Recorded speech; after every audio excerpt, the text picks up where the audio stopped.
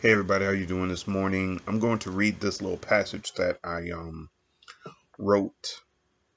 Actually, just kind of came up with it this morning, December 28th, 2018. Excuse me.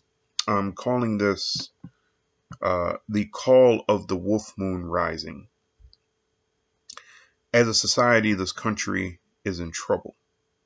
Most people are tired, lethargic, and unable to willfully mandate their lives towards a higher goal because they are tired. So frustration mounts. Everyone desires a more meaningful life. They want more time for the things that matter: family, community, and the intergenerational transference of wisdom, to say nothing about the possibility of reaching one's potential.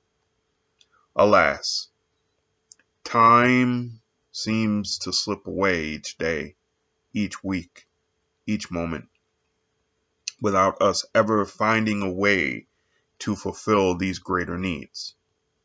That is, up till now. We are preparing to enter an era in 2021 where we will be challenged to reach for this reality. We are told by the Mayans, the Egyptians, the Siberians, and the Inuits, among others, by the way, that the coming period will bring instability and challenges. Yet, through this disharmony, we as a human family will be made to work through our differences and discover one path forward.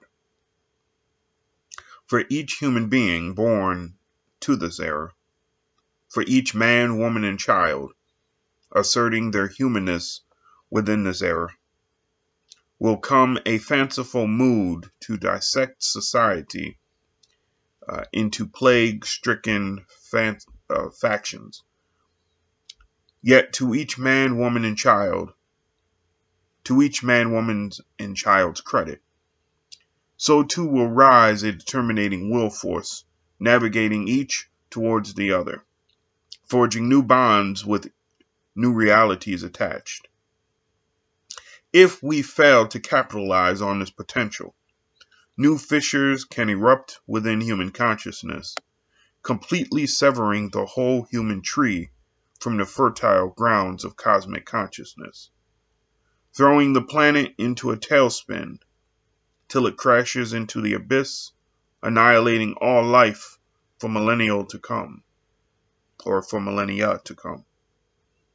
If we do not give in to our baser desires, then the world will be renewed, healing itself miraculously from the harm inflicted upon its soul, bringing together our tattered souls in the process.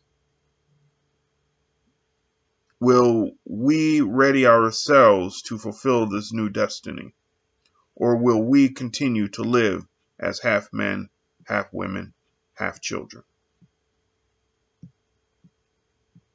Thank you. Hope you enjoyed it.